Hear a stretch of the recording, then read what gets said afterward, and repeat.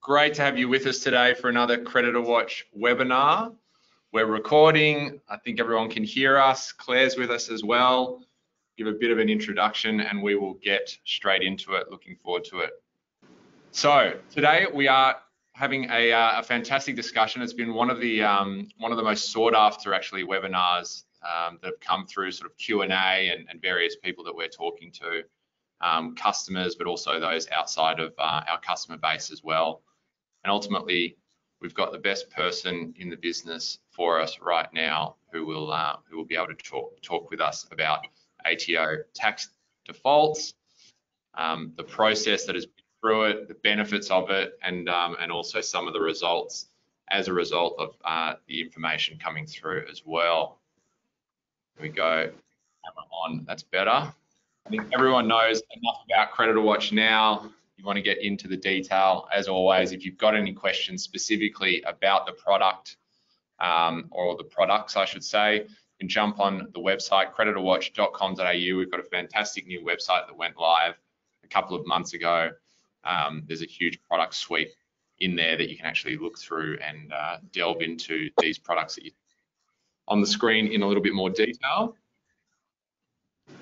And some of the key highlights I always like to talk about, what sort of sets us apart, why is Creditor Watch important, and why are we able to ultimately put together not only our products, but importantly our monthly business risk index, which is looking at the financial health of not only individual businesses, but also industries and regions as well. And that data comes from two data sources, what we call big data and common data. So the common data is ASIC information, some of the ATO information, court actions, etc.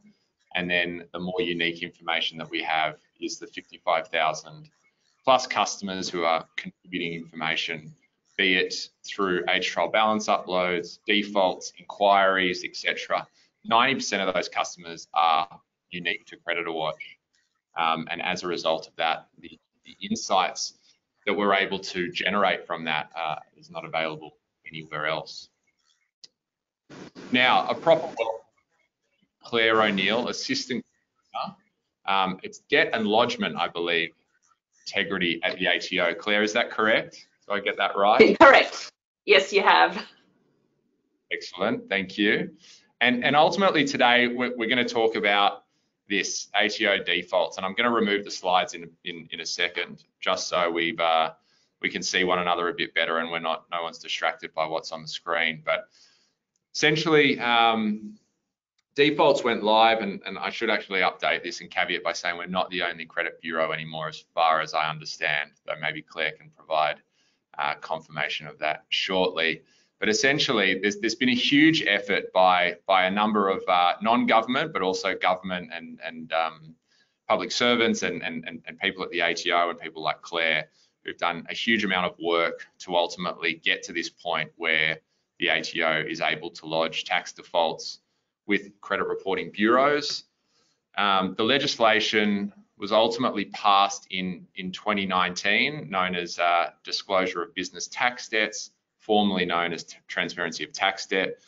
There was certainly an appetite, I believe, to get it published sooner than where we find ourselves now in 2022. But as we know, COVID came along and further disrupted this great piece of legislation. But the most important thing is, the hard yards have been done. We are live with this data, and ultimately, the ATO is able to register these tax debts against commercial debtors that have an ABN, where the tax debt or debts is at least $100,000 and overdue by more than 90 days, where the entity is not engaging with the ATO and where there isn't an active complaint with the Inspector General of Taxation Ombudsman. Have I missed anything there, Claire? No, that's a good summary. Excellent. All right. So what I'm going to do is jump out there, and we should be able to just see one another a little bit better and have a conversation about what is actually going on and what we're seeing as a result of it. So was there anything additional that you wanted to add there that I've sort of introduced and spoken about? Well, I thought before we get into disclosure of the tax debt information to credit reporting bureaus more specifically, would it be worthwhile just to give a quick kind of insight into the landscape more broadly of the ATO's debt approach and just what we're doing to try to recover debts, particularly after the last 2 years? So as you said, yeah, cool. Well, as you've said, last 2 years, obviously the pandemic happened, and that followed obviously the very devastating bushfires that started at the end of 2019 as well. And so really we had a very long extended period, as everyone on this webinar would know, where we reduced the volumes of our firmer or stronger actions for very good reasons, as did many organisations. And so the last couple of years, our posture has been very much about helping and assisting taxpayers where they need that help and assistance, without doing as many of our normal firmer or stronger action activities. So big focus of the ATO at the moment, again, like other organisations coming out of the pandemic, is looking to restart, and we have restarted a lot more of those firmer actions. What I want to be clear about though is that our help and assistance posture for the last 2 years, it's not that that's gone away. So it's not that we're no longer offering help and assistance and now we're just going hard. Help and assistance is always on offer and is always the first point of call for our engagement with taxpayers. But what we're really doing now, sorry, apologies, lose my voice. What we're really doing now is just following through with taxpayers who have not responded despite our offers of help and assistance. So there are some firmer actions that have restarted. That includes things like garnishees, things like director penalty notices, some of our legal actions, and of course now we are in a position where we can start acting on that legislation that was passed a couple of years ago to allow us to disclose tax debt information to credit reporting bureaus. We're very conscious though that after 2 years of lower activity with firmer actions, it wouldn't be appropriate to just restart that at the same levels as we were prior the pandemic without fair warning and opportunity for the community to engage. And so we've had a very, very big focus and looking at different ways to raise awareness in the community about our different activities. So with disclosure, for instance, even though we've got the law, we can start doing it. We thought it fair and reasonable to do as much as we can to let the community know that this power is now available and we are intending to start using it. So for instance, earlier this year, we wrote to all businesses in Australia whose tax debt was eligible potentially for disclosure. We wrote to them personally to let them know, hey, this new law was passed. We are now in a position where we're going to start using it. Your debt, as it stands today, is actually eligible for that disclosure. But before we get to that stage, we want you to be aware of that and we want to give you the opportunity to engage with us. So very big focus on raising awareness, and we've had really good responses to that. So I can let you know that since we started that letter campaign a few months ago, the pool of businesses whose tax debts were eligible for disclosure has already shrunk by about 30%. Because some of those businesses have taken action, which is what we want, right? We're That's interested in taxpayer myself, both personally and as a company. We've that. Absolutely, we've had tax payments come in, so quite a large number of actual payments. But by far and away, the biggest response we've had has just been in payment plans. So businesses who have not been engaged with us for a number of years got our letter. Or in many cases, we followed up with a phone call, saw that disclosure is something we can now do, and talk to us about how to set up a payment plan. And we've got about $2 billion worth of debt that was not being actively managed in this population that is now under an active payment plan. So again, as you say, Patrick, you know, for all of us as taxpayers, that is a fantastic response. We're interested in disclosing those businesses who are genuine credit risks. So if a business is not a credit risk, they've just been late in paying or they've been choosing not to pay, but they're actually not a credit risk, then we just want them to engage with us, demonstrate that they're not a credit risk, make a payment, go into a payment plan, then we know they're not a risk and we can move on to looking at some other businesses. Yeah, and on that point is a really good one to make. And there's 2 points I want to make. One is an analogy that I've been using about the sort of forewarning that's been provided, and I'll come back to that in a second. But for that one, far too often, we get calls from customers who say, oh, we've been trading with this company. There's no negative information. They've been paying their debts, and all of a sudden they get wound up. That's a conversation I've had for 12 years. Since I've started at CreditorWatch and day one. And if we had have known that there was an ATO debt, then we would have reduced our exposure, moved to COD, or cut supply. So that really is the biggest practical benefit for businesses out there, and we look forward to hearing the success stories as a result of that, because it just puts a huge amount of pressure on the supply chain up and down. When one company falls over, everyone else, all the other creditors, all of a sudden are under pressure, and ultimately their creditors are under pressure, and they all fall over. The tax office makes less money because no one pays their tax back, so no one makes payments. So yeah, really beneficial there. And just to your point about that sort of forewarning, I talk about the analogy of I've got a 3-year-old and a 5-year-old, 2 little girls. They're still little. I play hide and seek with them, and I make sure that they know that I'm coming to find them, so I don't find them all of a sudden and scare them. So I kind of use that analogy as to how the ATO has been communicating with the community, with businesses, with tax-paying companies, that hey, we're coming, it's coming. I'm walking down the hall now. I'm coming into the bedroom. I'm going to look under the bed. So you're giving every really like that. Giving every opportunity for people to know they can't act surprised if all of a sudden there is a tax default lodged against them, which is and hearing some of those wins that you're getting. I think you said 30%, more engagement or payments being made from that tax pool, is huge. And I think, unless you've been living under a rock, the government needs money, a lot more money coming into its coffers at the moment as well. So that's a real positive. What we might stay on the topic of tax defaults. We don't have to talk specific numbers, but are we still in a sort of ramp up period, would you say, in terms of lodging them? Yeah, I would. I'd still describe it as, very much ramp up.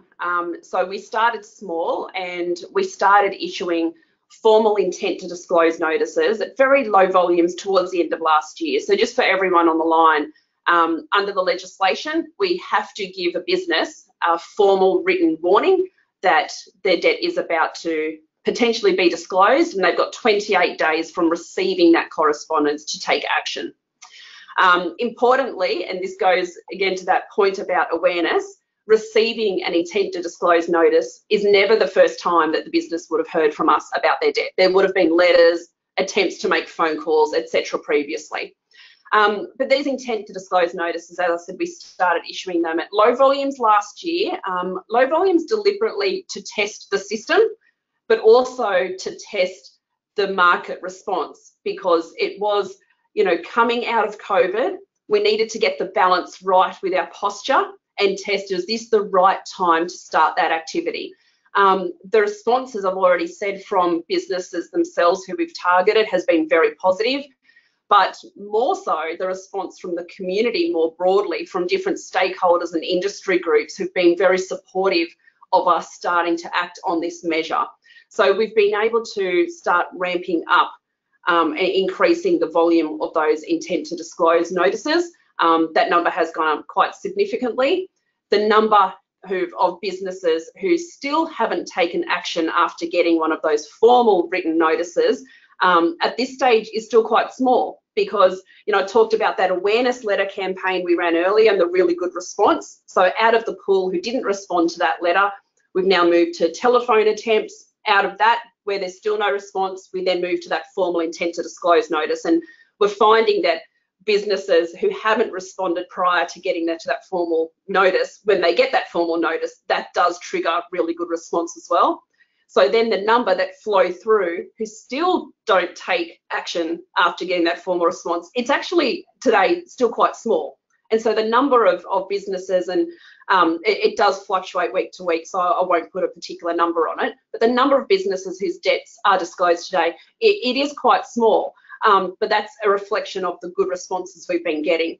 But what I would say is that because it is in ramp up, we're making our way through that population, and I expect by the end of the year, we'll have got through many, many more of those clients. And so the number of clients that is just whose debts are disclosed to a credit reporting bureau, that number is going up bit by bit, week by week. Yeah, that's a great update to get. And look, it must be quite challenging at the moment, despite the fact that we've had this COVID period. I know that we're still in it. I'm not saying we're out of it, but that I think most people fundamentally say we came out of the COVID period at the beginning of this calendar year. The ATO, biggest creditor in Australia, probably the Team Australia, leader alongside the big four banks in terms of nursing companies through, supporting them, and ultimately letting them back out into the wild as the economy opened back up. We're now in a position where the economy is going to be struggle. There's challenging conditions out there, a lot of uncertainty again. Do you feel that might slow down the ramp up a bit? And for me, the way I've always explained it is, let's get the ramp up right. The last thing we want to do is mess it up in the first couple of weeks. Not that any of us ever thought we would mess it up, but let's just get it right. The hard work has been done. Let's ruin it straight away. So do you sort of see just the normal ramp up happening, or do you think the current economic conditions will slow it down? Overall, I actually think that we'll continue on the trajectory we are. And the reason I say that is because I think we're getting very good at understanding which businesses we're engaging with are actually still thriving despite the challenges of the last couple of years and despite the challenges today. And we're also getting really good at understanding which businesses are actually in need of help and assistance and who are wanting to engage. I think as well, we've got to remember the intent of this measure that allows us to disclose tax debts to credit reporting bureaus. It can certainly feel like, and it is, a high impact action to that business. It has a big impact on their credit score and therefore their whole business operations. But the intent of it is not to be punitive. It will feel like it's being a punishment to some of those businesses, but the intent is not to be punitive. The intent is business protection. And I think what we all recognise is that in the economy at the moment, whether it's supply chain issues, the labour market constraints, interest rates, cost of living, there's all these enormous pressures. And what that means is that now more than ever, I think businesses need consumer protection. And so my interest with this measure is not about punishing businesses who might not be complying with their tax obligations. My interest is about thinking about all the businesses out there who are trying to make informed decisions so they can protect themselves. And we have a role to play where if a business is demonstrating to us evidence that they are high credit risk, there's an interest in terms of community value for me disclosing that debt in appropriate circumstances. So I don't think we're going to be slowing down. I don't think we're going to be speeding up either. I think the trajectory will be what it is. And I think it all comes down to making sure that when we are disclosing, it is in those right circumstances. There's a lot of criteria spelled out in the legislation, but my team and I have just got 3 overriding principles before we disclose someone's debt. And the first one is, are we sure that they know about the debt? Are we absolutely sure? So it's not a surprise. Are we sure that they know about the potential for disclosure? And have we given them ample and reasonable opportunity to demonstrate to us that they're not a credit risk? As long as a business meets those 3 criteria, then irrespective of the broader economy around us at the moment, we would be looking to disclose that information to a credit reporting bureau. Yeah, fantastic. And that'll be really welcome by everyone who's listening here. The vast majority, I would say 99%, are going to be credit managers, finance managers, CFOs, etc. Those who are extending credit to other businesses, and they want that blind spot filled. They want to be able to see around the corner to see it, and by enforcing it on one business, you're ultimately protecting dozens of other businesses, which is really important, and they're the ones who are ultimately doing the right thing. So that's it, exactly. say that they're not doing the right thing, but ultimately, if you're not, you're not operating a business that's solvent or can trade, then it's, you shouldn't be taking on debt and putting other businesses at risk. I want to talk about the Lodge and Pay Integrity Branch Review. So your department ultimately, what it is that you do, and specifically, other projects that you're working on. And I've no doubt questions on the ATO defaults itself, and we can come back to those. But I'm quite keen to hear, what else is it that's being worked on at the moment within your space. Yeah, awesome. Okay, so the integrity branch within Lodge and Pay, the word integrity with respect to our branch is referencing the integrity of the whole system. So at a really high level, my branch is responsible for looking for intelligence and indicators that something in the broader system is not quite working, and in some cases taking direct action to plug that gap and to strengthen the integrity. And our work on disclosure is a really good example of that, and you referred to it as a bit of a blind spot. So that's a gap in the integrity of the system, so we're taking action to plug that gap. Just to give you a sense of some of the other work in my space, that all fits under that banner. So my branch also looks after all of the complaints for all of service delivery in the ATO. So that's Lodge and Pay matters, but also all of our client accounting matters, income tax processing, etc. Complaints, often being the most valuable piece of intelligence you can get that might tell you something in the system isn't working, or that there's a perception, at least from clients, that something is not working. I also have the Tax Integrity Centre, where we get the community tip-offs, more informally known as the Dobbin line. And if any of you have seen some of the media over the weekend about the shadow economy, I had a colleague, Peter Holt, doing a lot of interviews and media last week, about the shadow economy, and we talked a lot in his messages about the value that we get from community intelligence. So members of the community who are coming forward to us with intelligence about some part of non-compliance that another party may be complicit with or perceived to be complicit with, and we act on that intelligence. We do have a number of other teams as well that looks at really bespoke work types for some client groups where the threshold of integrity is even higher. So for instance, one example I'll give you is ATO employees and contractors, our own obligations. Obviously, our threshold for ATO employees is even higher than the general population. We expect everyone in the ATO to be compliant with their obligations. So my team will look at any cracks in the gap of that as well. And if we see anyone whose lodgements or payments are falling behind, we'll work with them to lift the integrity of that population.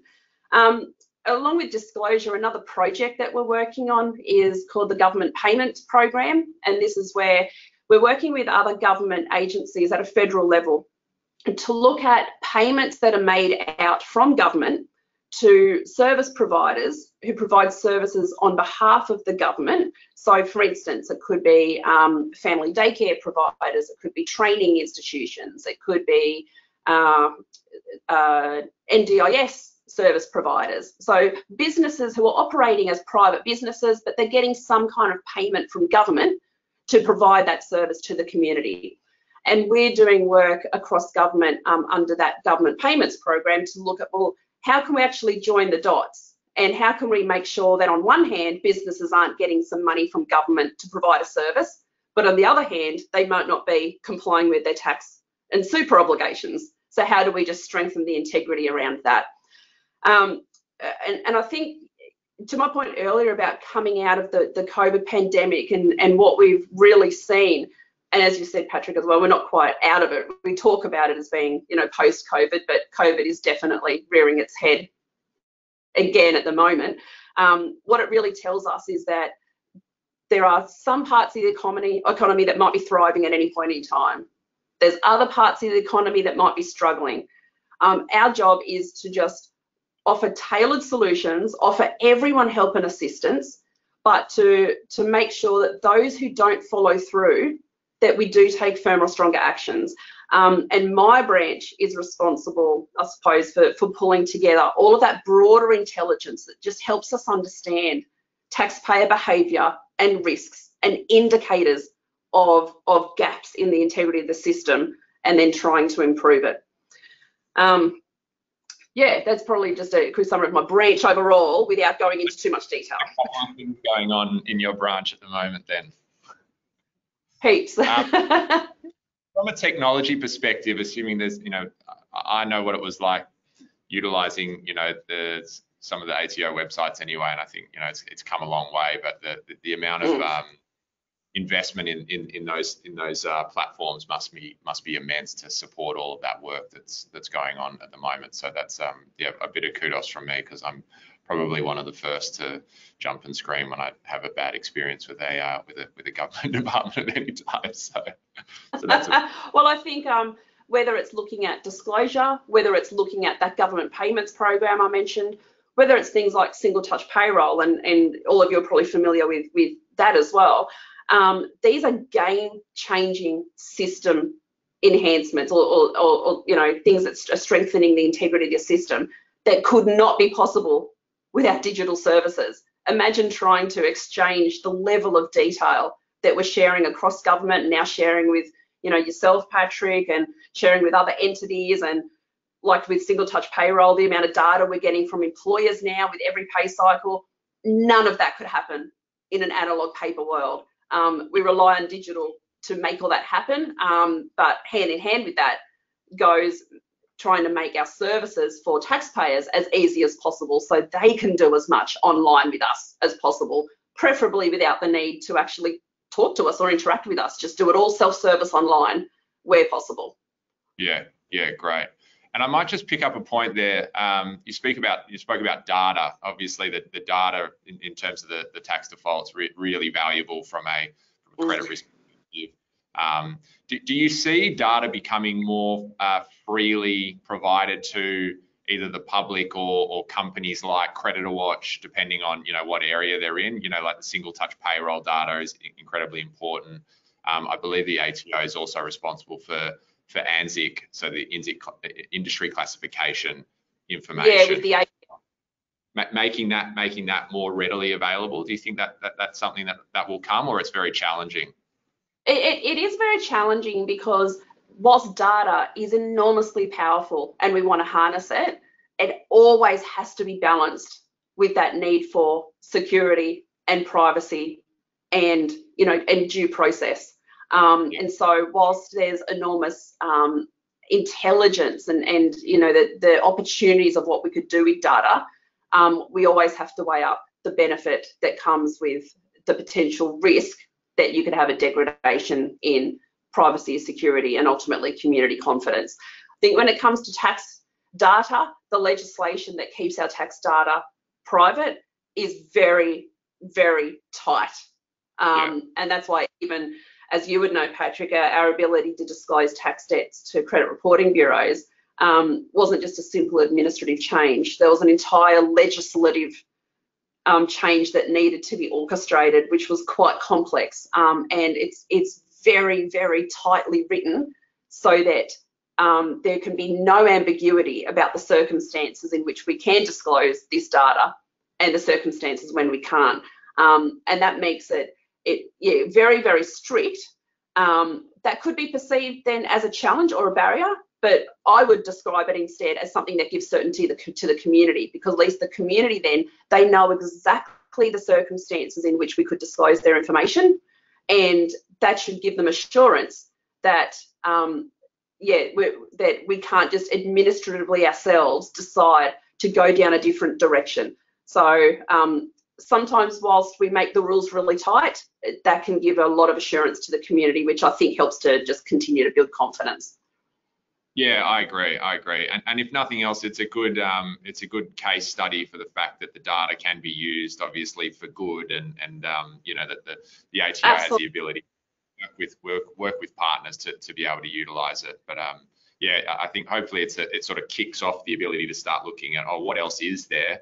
Obviously, anything with personal information or tax information is very unlikely to be shared, but I think even sort of anonymized or industry or region specific information can be of significant utility as well. Yeah, and I think, and I'm not just talking about information like what we disclose to credit reporting bureaus, but any other data any government agency holds, when the case can be made for more sharing and more transparency, when that case can be made best is when the case is being made by the community.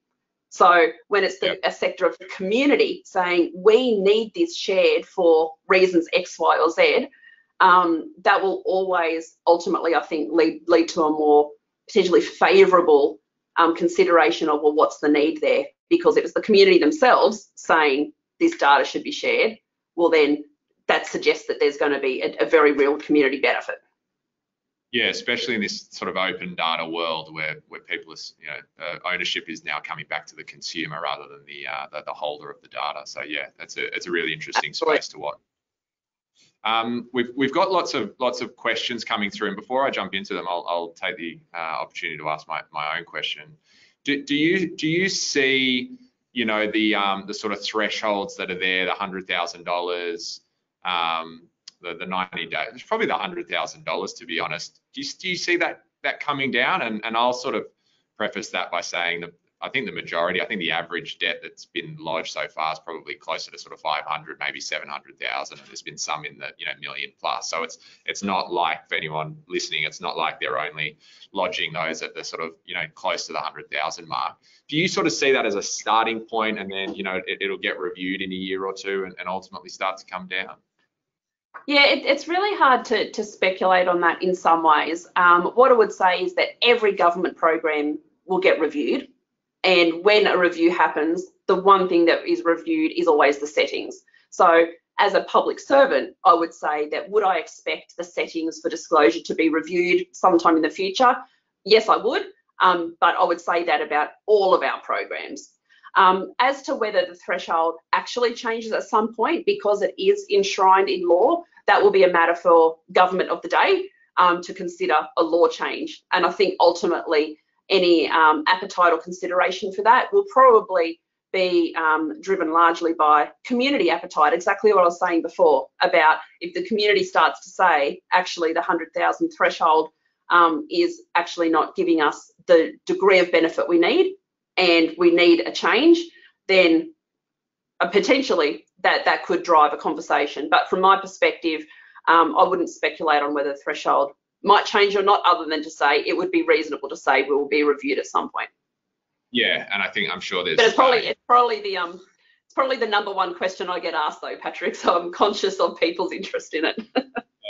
Yeah, good point. I'm sure there's good insights that you have around, whether 100,000 is a lot or not, and whether it leads to a wind up or not. So I'm sure that'll be taken into consideration. And definitely the case. Definitely the case.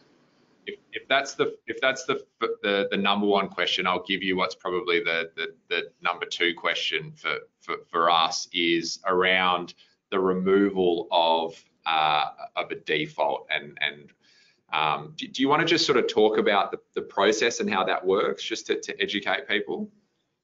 Yeah, sure. So when a business no longer meets the criteria for disclosure, so their debt amount owing drops underneath 100,000, they might have entered a payment plan, they might have lodged a complaint with the Inspector General, and there's a range of other smaller criteria as well. Then, yeah, the minute they don't meet the criteria, we have to completely expunge their record from the Credit Reporting Bureau. At the moment, we have a weekly data share with the credit reporting bureaus that we share this information with. And so we will include in that update any information about businesses who, since their information has been disclosed, no longer meet the criteria. And then there's a couple of days turnaround where the credit reporting bureau will need to completely remove that information. But I think it is quite different to how some of the other adjustments would work for some other information that's shared with you. Is that right, Patrick? Because in this case, we're kind of talking about a complete expunsion.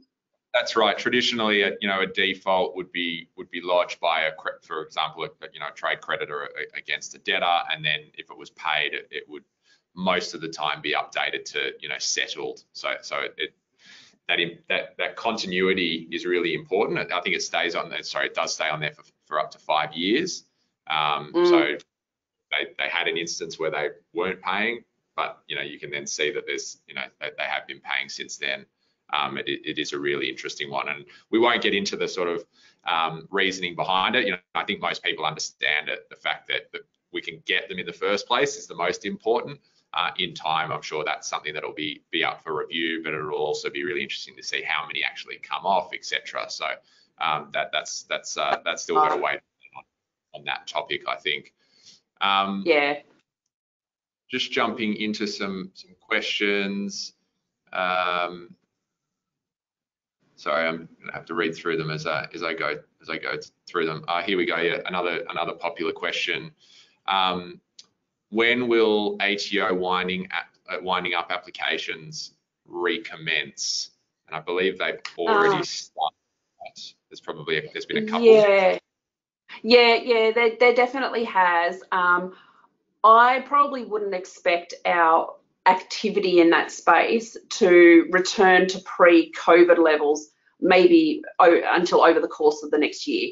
It'll take some time for us to start working through that, just because of the lead-in time, the process you need to go through to really understand if a business is at that stage and whether that's appropriate action to take. So it's not something that we would jump from zero right to that point. And because we've only been restarting some of our firmer actions over the last little while, it will take some time for that population to wash through. But yeah, you're right, Patrick, and I don't have the number at hand, but we definitely have been doing some activity in that space. So it's not like it is yet to restart. It has restarted. I just think it'll take some time for those numbers to ramp up again. Yeah, and there'll be a direct correlation then between that ramping up and the increase in insolvencies ultimately, right? Because I would suggest that the ATO is probably the biggest contributor to insolvencies on a month-to-month basis.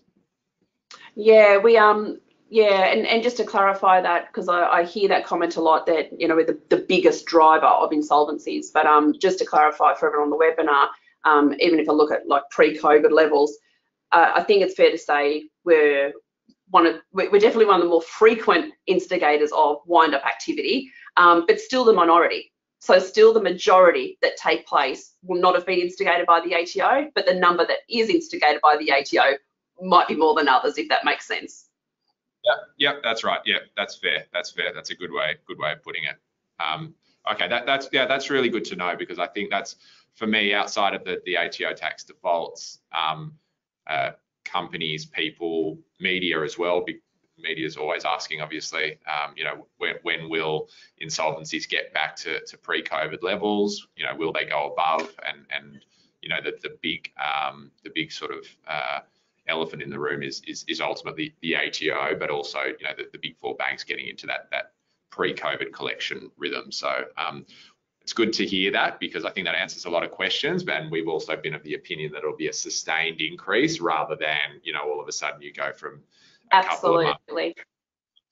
And it might be that there might be some insolvency actions triggered in the community as a result of something that we may have taken action with, but we might not have actually taken insolvency action. So what I mean by that is that in disclosure, we have had a couple of examples where we have contacted a business about the potential for the disclosure, and the business, like, that has triggered them to make that sometimes difficult decision to recognise that they've been trading insolvent, and they actually start their own wind-up activity. So we haven't actually got to the insolvency stage ourselves in the ATO, but something else we've done in engagement with the taxpayer has triggered a set of other decisions on their behalf, if that makes sense. Yeah, that's a good point.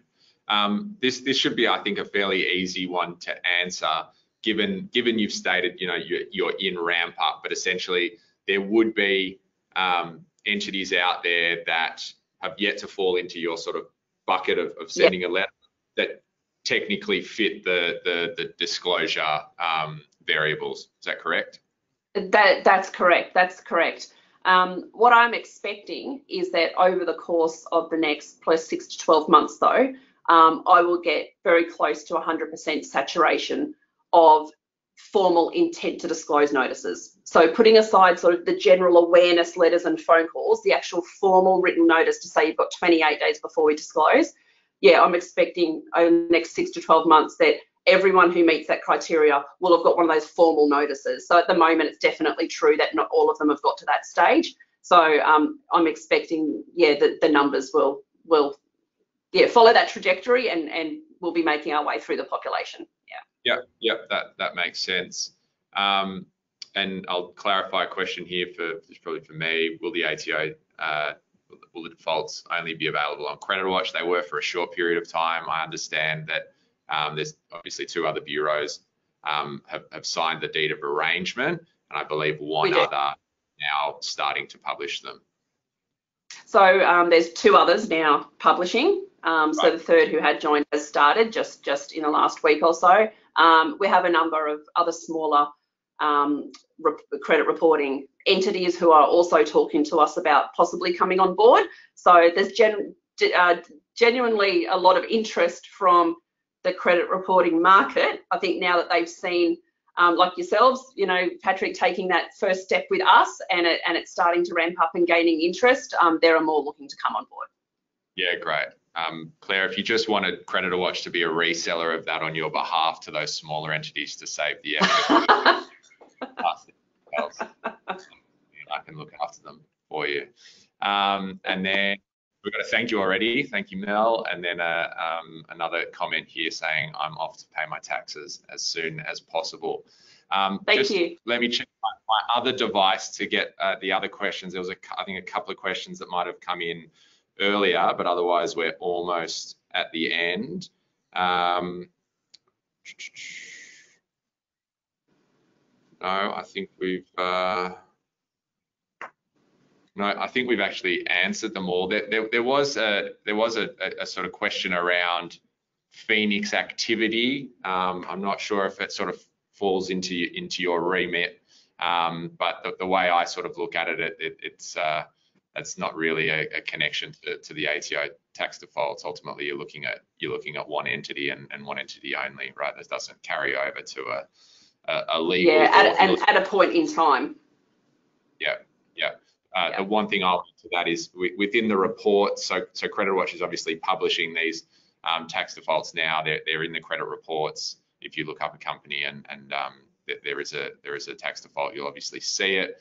But on that sort of phoenixing question, or at least what we call, cross directorships, if you look at a company and it says, Patrick Coghlan, for example, there's a tax default against one of his other companies, that will come up within the cross directorship section. So that's probably one way to answer the question if they've had a tax default, either current or in the past.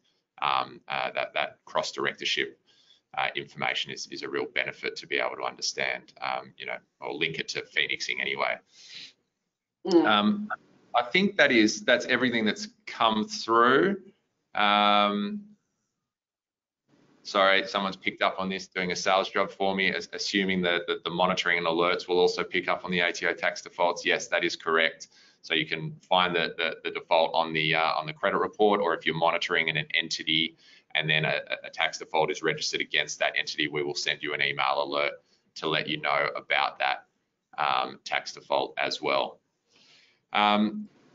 That is all of them, and we're kind of right on time as well, I believe as well. So I don't want to keep too much time from Claire. As you heard before, she's got plenty on at the moment. So Claire, I just wanted to say a really, really big thank you for joining us today. It's great to continue with this awareness generation that yourself, your team, and the ATO have been involved in. I think it's a fantastic initiative or piece of legislation, I should say. Don't take it for granted. Anyone who's looking to utilize it, relying on it, etc. There's a huge amount of work that has gone into this. So it's fantastic to see, government and legislation and democracy, etc. in process and coming through. It's probably the biggest improvement in commercial credit reporting in, I'd say as long as I've been involved in it. So well over 12 years. So Claire, a big hearty thank you on behalf of myself, CreditorWatch, and all of our customers who are looking forward to having that